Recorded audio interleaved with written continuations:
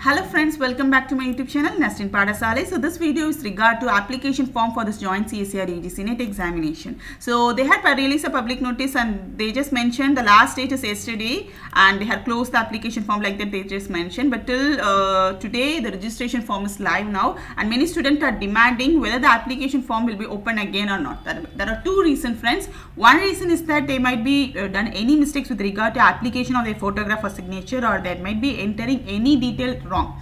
Okay, the next reason is that this UGC NET exam has been postponed. Okay, so previously they had planned to conduct the exam two phase. First phase has been successfully conducted, and the next phase has been they said they couldn't able to conduct it. That was due to technical problem. Okay, so this has created a tension among many students, and what many people are saying that June 2022 examination will be conducted in the month of October and November, and many are saying December 2022 examination will not be conducted, and the next upcoming examination will be June 2023 examination. Of course, it is not an officially proven, it's just based on one person opinion. So don't think in that way, friends. That's the reason why many students are demanding the application form to get extended or not. And if you ask me what is the probability or whether there are any chances for extending this application form, of course there are chances, friends. Okay, so if you take the public notice with this is not with regard to UGC at all, friends. This is with regard to UGC NET examination, friends.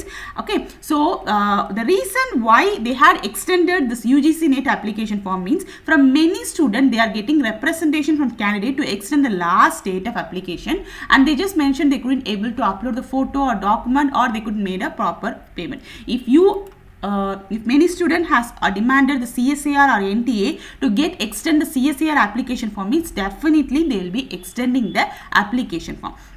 Okay, so here if you mention the actually given earlier date itself from 30th of April to 20th of May they had given, but they had extended to 6 more days. Generally they will be extending to 1 week. Even last time, if you ask me whether the CSIR examination application form extended previous year or not, every year this NTA or CSIR HRDG will be extending the application form. So don't worry about all those things. With regard to UGC exam, they had extended. So 20th of May they said last date. By 24th of May they had made an public notice with regard to extending of online application. So they will be extending the correction facilities and all, friends. So if you check on the public notice, tomorrow they are going to release the correction window. And if you ask me will they extend the application form after correction window, or tomorrow you will be getting a public notice saying that they had extended application form means. So if you take this UGC NET examination, they just mentioned the correction particular like 21 of May. They says that correction in particulars from 21 to 23rd they had opened. Okay, so 23rd May many students have been given correction form, and next thing by 24th of May they had released the public notice saying that extension of last date of submission of online form for UGC NET examination. So even though they had opened the application portal for correction window,